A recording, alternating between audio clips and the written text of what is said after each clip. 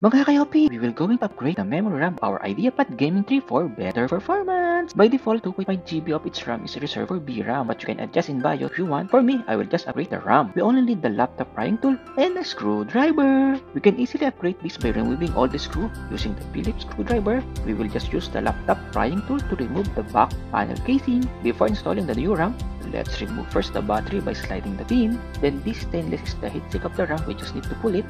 You can see it has a thermal pad. We will now install the Team Elite 3 2000MHz 8GB of RAM. We just need to align the pin and slide and push until it locks. So let's return the cover and don't forget to install back the battery. Install the back panel until you hear the clip, then just screw it. Let's open the laptop and see.